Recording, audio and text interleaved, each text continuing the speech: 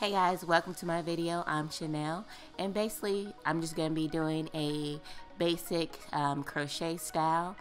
If you are interested, please stay tuned. Okay, so I purchased the FreeTress Braid Wand Curl times 2, and basically 1 pack of hair is equivalent to 2 packs of hair, and I'm just showing here how the curl pattern is starting off with this hair. So each piece comes pretty thick, and then in the back of the hair, in the back of my hair, I'm gonna start by just putting the full piece in, and I am gonna use the knotless method, basically just pulling one string of hair through the loop and creating a knot. So I did do the window technique of me using 2 fingers spacing, just in case I don't have enough hair. I can always go back in and add hair at the end to any spots that I feel need to be a little bit fuller. But I did not split, like I said, I did not split the hair in the back, but I would definitely split it in the front, because I feel like with this hair it's better if it's thinner rather than thicker to look a little bit more natural, and it will hold better. Now of course you can do the regular crochet method with this, with you pulling all of the hair through the loop. I think that might be better. However, if you do that, you can't do multiple knots, so it won't last.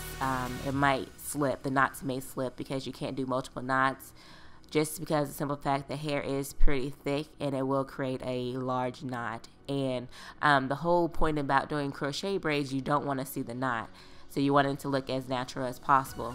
Now I decided to get this hair because I needed some hairstyles that's going to hold up to me going to the gym at least 4 to 5 times a week. And I kind of feel like crochets is the best thing to do when it comes to working out.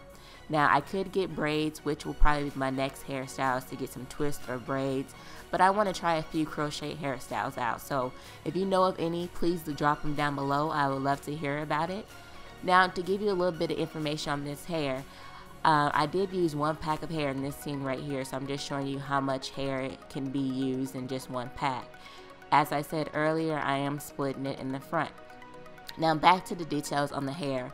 The hair is a little bit, it is a little bit drying. Like, it feels hecka soft, but it looks dry. It is synthetic hair, and just so you can get like a picture of this hair, it kind of reminds me of the mama twist hair. So if you ever had that, then you know exactly what I'm talking about.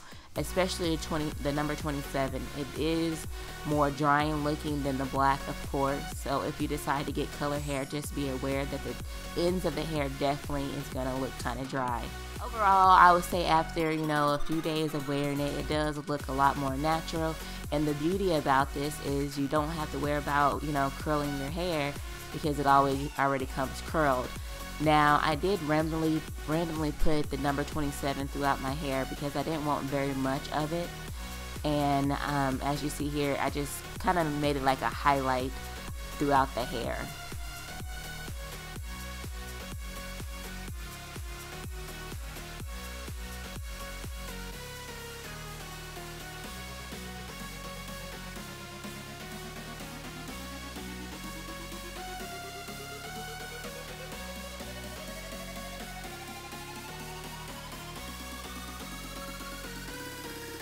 So after I completely installed the hair, I did cut the hair into like a bob shape. Okay, so this is all the hair that I have left once I finished, and it's basically all of the number 27, since I only use a few strands of it, a few pieces of it. I hope you guys enjoyed this video. If you did, don't forget to give it a thumbs up. If you have any questions or concerns, make sure you drop it down below. And also, if you know of any hairstyles that will hold up in the gym, please leave it down below. I would like to know about it. Thank you for watching. Talk to you guys later.